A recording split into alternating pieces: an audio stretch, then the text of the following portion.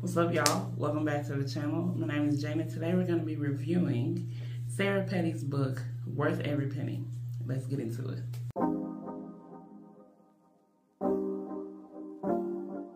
Alright, y'all. So if you don't know who Sarah Petty is, she's actually a photographer and business owner from Illinois. Her and her business partner, Aaron, actually wrote the book, Worth Every Penny. And I've had the book since 2018. I know that's a long time, but I sat down and read that book this week, and I'm just excited to let y'all know my takeaways on the book. So the first one that I'll say is that you're at an advantage as a small business owner because you have the opportunity to create strong personal relationships with each of your clients. And I'm saying that now, but it really sounds like common sense, right? So, unlike Walmart or Amazon or a big business like that, where you call a customer service number and then somebody picks up, maybe not even a human being, they're missing the opportunity to create a connection with each of their customers. And as a small business owner, you have that. And it seems like a lot of pressure, but really when you sit down and think about the value that you're giving to your clients and why they're choosing you, why they come to a person who might be charging a little bit more than one of these big box stores or something like that, it really is an opportunity. It really is, it's totally worth it. Totally worth it. It really gives you an opportunity to create clients and customers that will keep coming back to you and refer you to their friends as well. So it helps you build your business and, you know, others to see value in your business as well. Tip number 2 is finding the things that you do well in your business and making those things your focus. Yes, we're talking again about niching down. I know everybody says that, find your focus, and niching down, especially in photography, is so important.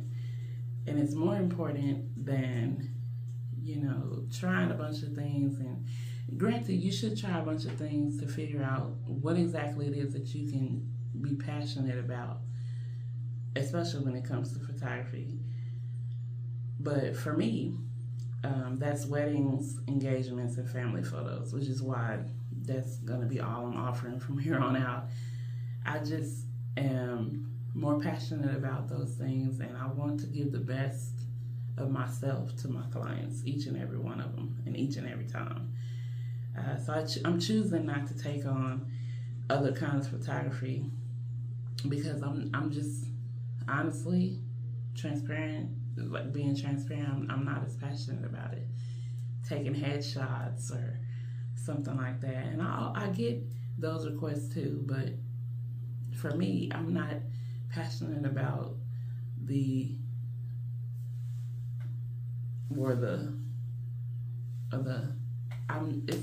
it doesn't do it for me. So yeah, just reading this confirmed that, you know, I'm on the right track with niching down and being able to provide the best of myself and what I'm most passionate about to my clients. Next tip is to encourage negative feedback. If you're anything like me, you love hearing the best things about your business, but criticisms don't have to be such an ego blow, you know? So if you use them as a chance to grow and provide better service for each of your clients, then you're able to maintain those strong relationships, and people are more likely to forgive you when you're acknowledging that, yes, I made this mistake, or I could have been better when it came to how I communicated that, or whatever the case may be. And I personally can think of quite a few situations where I could have handled things a bit more professionally and provided a better service for my clients. And while this may be difficult, it's an opportunity for you to grow and provide better service for your clients coming along in the future. Try to be open and hear what they have to say. If you do decide to reach back out to previous clients or even those who might not have gone through with their transaction and business transaction with you, even if they decide not to use your business again in the future. Tip number 4 is deep discounting harms you rather than helps you. All right, this is another transparency moment for me because every year I offer mini sessions, which is like a photography session condensed down into, it might be a shorter amount of time or less offerings that you're giving to each of your clients so that you can fill up your schedule, usually during the holiday period. And I offer these sessions in some form or another every year, and every year nobody books them. Nobody. And it's probably because I'm not as passionate about those sessions as I would be for a client who appreciates the regular pricing that I have, and they see the value in what I do on a day-to-day basis. So while I feel like I'm adding value by adding these mini sessions and spending all this money on props and themes and whatever, what have you, they're not selling out. They're not selling out because I'm not passionate about them, and neither are my potential clients. So it's time for me to offer that value in a different way. So for me, that looks like a rewards program. A rewards program is an incentive for clients to come back, and also for past clients at least, to refer me to new clients, because the rewards program works for them and for the new client as well. It adds value in a way that doesn't make me feel resented or hurt, but it also adds value to the client because they have an incentive to come back and to use me again.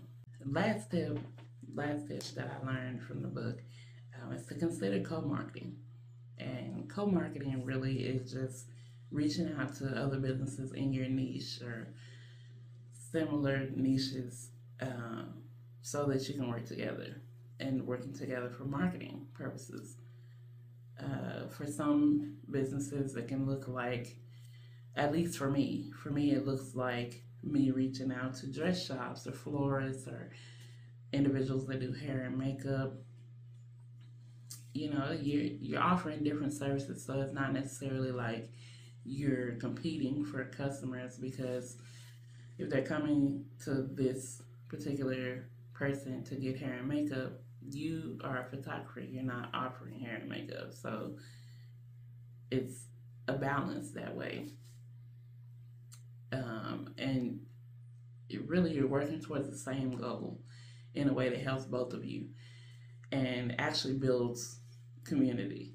You actually are getting to build up your community and networking with local businesses that you can refer and they can refer on your part as well. So you might be thinking, why did you wait so long to read this book? Maybe I wasn't quite ready to receive what the book had to offer. Granted, I can appreciate the info better now, having been in business for almost 5 years, but I might have avoided a few mistakes along the way if I'd read it a little sooner. Some of the changes they recommended, I'm already going to be implementing on my own. So if anything, it just confirms that I'm on the right track. And I can't promise that I'll always have it together, but I'm definitely in a lot better space than I would have been having not read the book at all. So I think that it's a great read. Definitely worth the shipping fee that's charged. So I'll leave a link for you if you're interested in the description box below.